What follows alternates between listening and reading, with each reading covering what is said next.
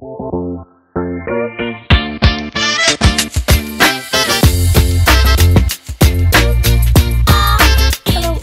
back to another Thrive Architect tutorial in which I want to really quickly show you how to edit the HTML of your page and also why this can come in very handy. So first of all, in order to edit the HTML of your Thrive Architect page, what you have to do is go to the left sidebar and click on Settings, which is this gear icon right here.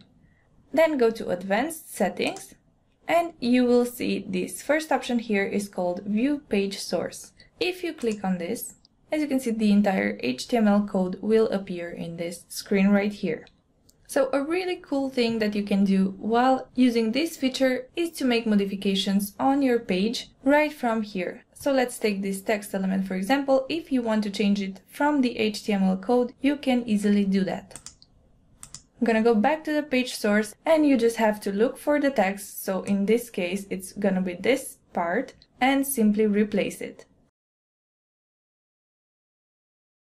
Alright, so you can of course make modifications to any part of the HTML code you want, and after you do that, simply click on this green tick icon right here, and as you can see, the text has already been changed.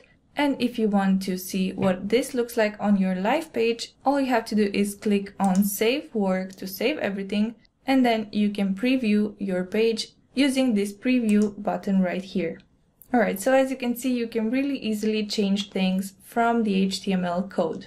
So another thing that you can keep in mind here is that if, for example, you get an error on your page, what you can do is open the HTML code, select all of the code, so you can simply do that using your mouse, or you can use Ctrl-A or Command-A, and then you can simply copy it and paste it in a place that will not render the text. Then you can feel free to open a support ticket and talk to our team, but meanwhile you can make sure that you have the HTML code with the error and you can simply close the page without having to keep it open.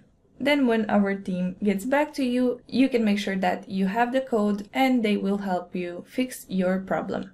So this is where you can find the HTML code of your Thrive Architect pages, and this basically concludes our tutorial, which I hope was useful to you. Please make sure to also check out the rest of our articles and tutorials that we create in order to help you get a better understanding of our products.